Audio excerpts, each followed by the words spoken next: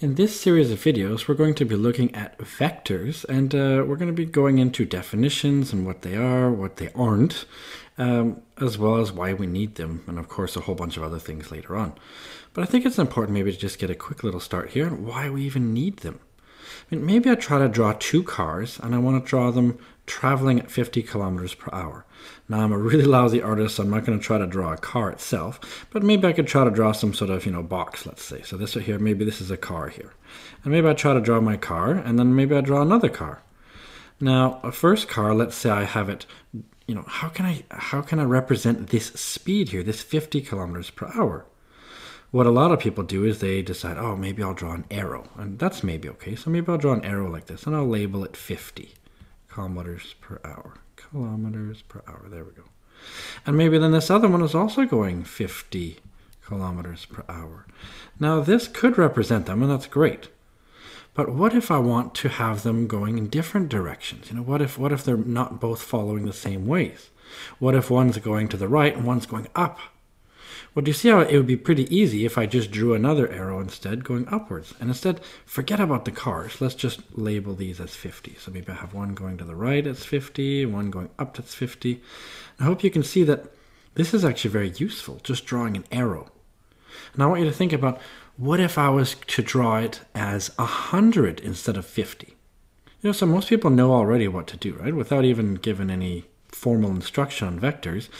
If you're told that this arrow represents a speed of 50 kilometers per hour, well then what would you do if you had something that was 100? Well, you'd probably draw it twice as long. And so you already have some sort of idea then what we should do with vectors. Okay, I think this is already sort of a good introduction here. So why do we need them? Now, what is a definition of a vector? It's a little bit what I've just drawn here, okay? So we could say that a vector is something that has let's say, magnitude. We're going to call it magnitude. That's the formal name. And it has a direction. This is really important here. So it's something that has a magnitude and a direction. Now, what do I mean by a magnitude? I mean a length. So, for example, back here, those arrows that I had, this is the length of this arrow is 50 units long. Keep in mind, these can be speeds, they can be distances, they can be forces, they can be whatever quantity you feel like measuring. They don't have to be actual meters. They can be kilometers per hour. That's fine. So do you see how the length of this thing right here, and then this one here, it's a longer arrow to represent more of that quantity? So here what we mean is that is the magnitude. The magnitude is the actual quantity that we're measuring, and that's the length. And the direction, that's because it's an arrow. So the direction, that's the direction that the arrow points. Okay, so that's really important here, is the direction of an arrow. That's where it's pointing to.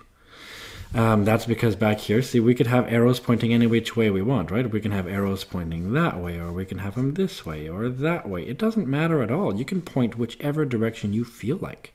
That's the beauty of vectors.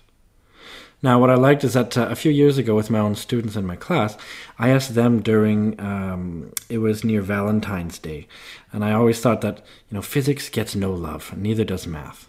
So math and physics, they don't really get much love in this world, and I think they should. So I told my students, I want you to do anything creative, either write a poem or a song or whatever, but just use physics or math words in them.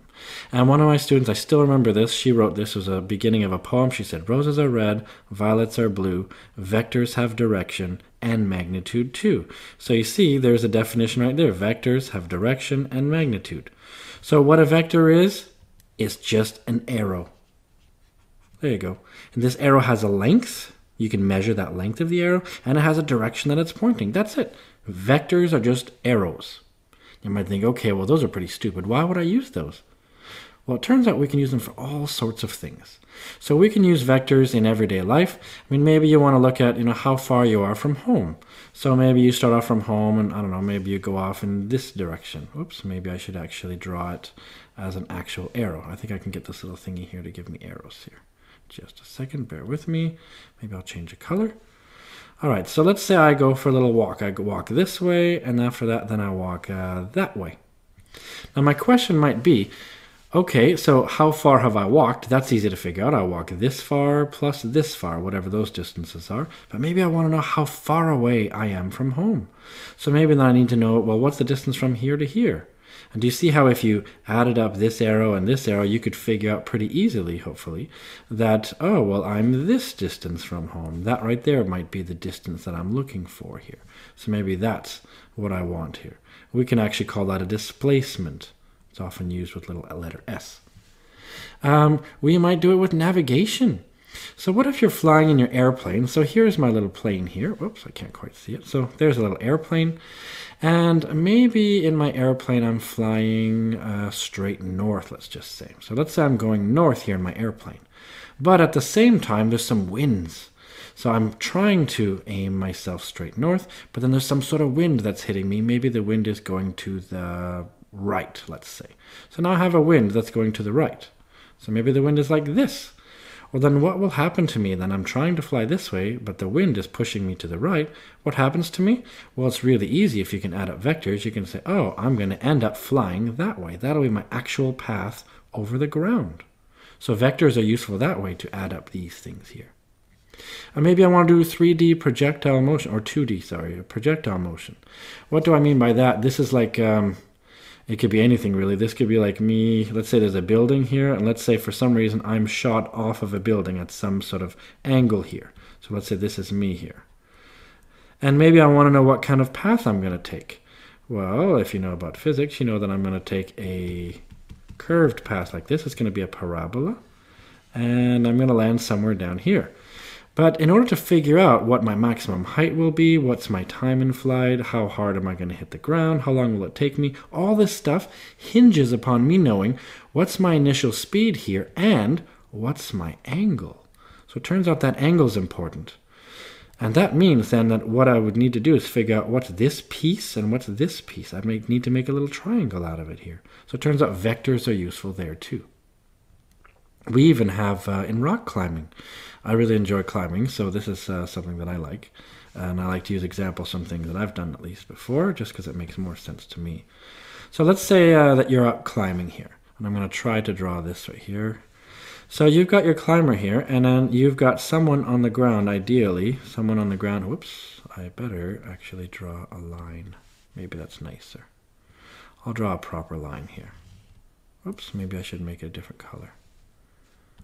There we go, make a blue one here. So I'm going to try to draw a blue line, there we go, going up to some sort of anchor here, and then some sort of line there. Which means if this person right here falls, their force is going to be given by this rope, and then this rope goes down to me. And that means that if I'm the one sitting on the ground here, or laying or standing, I guess, hopefully I'm standing and paying attention, I've got the rope right here attached to me. This explains actually why when this person falls, I get a massive wedgie. In other words, I get lifted straight up. And that's because, we'll learn later on how to do this with vectors, I can actually take a vector and break it up into what are called components. So I can say, oh, this vector has a piece of it going to the right and a piece of it going straight up. See, I didn't do it right, so I'll just drag this over. See, it's easy. I'll just drag this over, and I'll take this one here and stretch it out a little bit. There we go. So what this means then is that if I can just figure out, this piece right here, turns out that piece tells me why I'm going to fly forward if this person falls. And this piece right here, notice this piece right here is really long.